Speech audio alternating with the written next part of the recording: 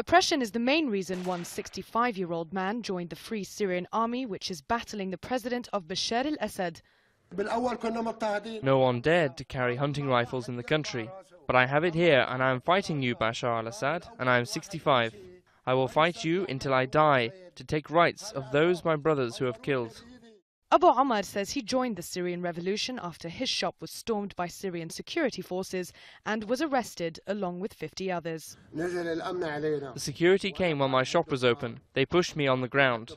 One security guy rubbed his military boots on my neck and told me, "I will cut your neck with these boots." Abu Omar said at least 30 of those who had been taken by the Syrian army were later killed by the Assad regime.